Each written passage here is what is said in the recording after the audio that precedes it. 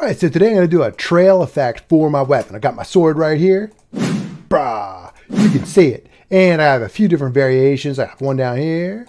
Boom. That is the default texture. So I didn't put any texture on it. And here I got my pipe. Yeah. And this is going to be in my tools, animation, accessory playlist. I'll put the link in the description. Let's go ahead and start making some trail effects. So right here I have my empty base plate. I saved the game off as trail test. And I'm going to use an R6 sword. So I'm going to go to game settings. I'm going to go to avatar, R6. If you're following along exactly, you might want to do this. And then hit yes. Because I'm going to put this link in the description to get the exact sword that I'm going to use for the video. So you go ahead and put that in your browser. And this will say get model. You press it. You're going to get this sword. And then everything's going to be the same. I also put a link to the streaks for the trail effect, but it kind of looks like it got moderated. I don't see anything there. So we use streaks from the toolbox, right? Just somebody else's. And I'm going to put a link to the trail effect documentation or the trail documentation. It gives you some example code. I'm not going to go over everything. I'm just going to get it up and running. So let's go ahead and get our sword. And I'm going to go to toolbox, sword R6 swing. It warns us that there's two scripts. That's all right. We're going to look at it. Hit OK. No, I'm not going to put it in my starter pack. I want to take a look at it. I got to add some stuff to it. All right, so I got my sword there. Now remember, the animation I have on this sword is not going to work under your account, but I did put the anim saves in there. So you can go to avatar, and then we'll take a look at the rig builder. We're going to do R6. Remember, everything's R6 right now. And, oh, I forgot which one had the cool hair. The 12, right? Yeah. Sweet. All right, let's get the select. We'll move him out a little bit. And I'll get the anim saves from the sword and then drag it into the rig. That way, so it's in the rig. That way, when I do my animation editor, click on our rig again. There we go. We got our swing. It loaded up. Just going to check to make sure that the animation priority is action. I'm going to go to publish to Roblox. I think you'll get your sword R6 swing. Go ahead and hit submit. I might as well do it, right? And then you're going to get this ID right here. Hit those two boxes. Close this. Go to your swing anim R6. Animation ID. Control V. And now you should be able to swing it. We can go ahead and try it out. Let's try it out. Cool, and I'm R6. Remember, you have to be R6 to use the sword. Yes. All right, looks good. And if we go to our view, output, no errors. Let's put a trail effect on it.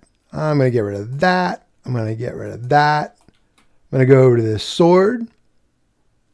And the handle is the only real piece of the sword, right? That's the only part we have in our sword. So I'm going to put two attachments on the handle. Hit the plus. Attachment. And if we go ahead and click it, you can see it right there. I will go ahead and do a Control D to duplicate because we need two. Let's call this one ATT0. And we might want to move that down here a little bit. It doesn't have to be exact. And then we'll do ATT1. We're going to move that maybe to the edge. This is going to hold our trail. So the trail will be attached to the two attachments. And then it'll whoosh, that way, right? Let's go to our handle. Hit the plus. Trail. Cool. Now get your trail. Before we do any type of configuration, let's attach it. Oh man, I went right by them. Attachment 0, ATT0. You can see that's why I called it that, right? So attachment 1, ATT1. Cool. Now we go ahead and pick this up. We're going to get the most basic trail effect. Not going to be quite what we want, but it gets you up and running, right? Look at that. And see, there's a lifetime on the trail effect, but we want to turn it on and off so that it only goes when we swing. Let's go ahead and stop this. And I'm going to take a look at my damage. See right here, damage. Let's open that up. So once again, sword R6 swing, damage. You got it right. Let's add a little bit of code. Let's get a variable for our trail. Let's call it trail. And we have our sword, right, which is the handle. Let's do a colon, wait for child, and we'll go ahead and get the trail. All right, now down here, this is where we do our event for this swing, right? It comes through from the client side. I think right here I will do a trail dot enabled equals true. And I also want to change the lifetime of my trail, right? Trail dot lifetime, and I'm going to make it kind of a short lifetime. Maybe let's try a second. I think the default is 2 seconds.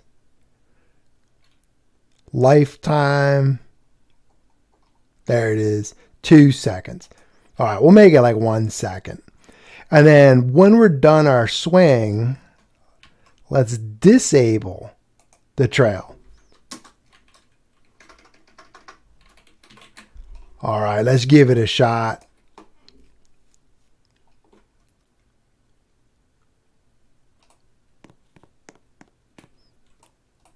So we should turn our trail off as default. That's not bad. A little bit better. So now when you run, you're not going to get the trail effect because it disables it once you swing once. So this is easy enough to fix. What I want to do is I want to go to my trail and I'm going to disable it by hitting the enabled check, turning it off. And then I want to go to my damage, and the problem is this lifetime is just a little too long.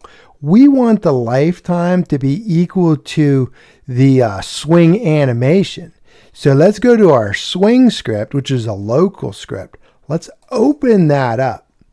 And in here we have the track that we play, right? We have the activated, we have our track. Let's get the time of the track.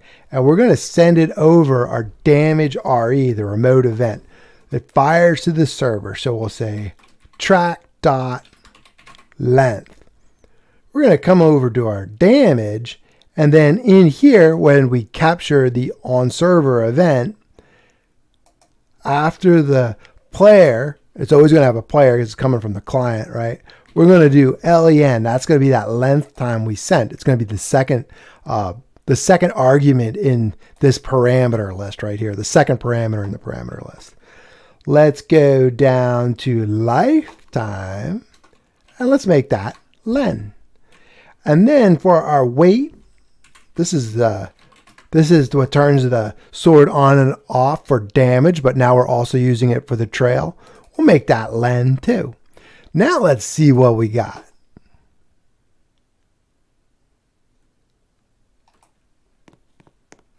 Looking good? Yeah, you got a simple trail effect. Let's just go ahead and put a decal on there, an image. So I'm going to turn this off. I'm going to go over to my toolbox, and then I'll hit the marketplace. Let's look for like, ooh, look at that. Recently searched energy trail.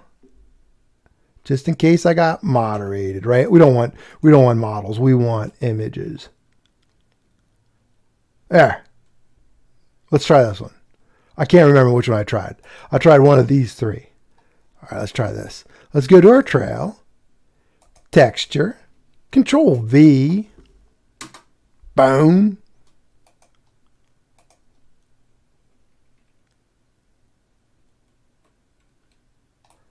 And we'll pick it up. Sweet. That's pretty nice. That's not too bad. You can play around with that. There's a lot of other settings. You can look at the documentation, but we got you up and running right now. All right, I will see you in the next video. Good luck with your trail effects.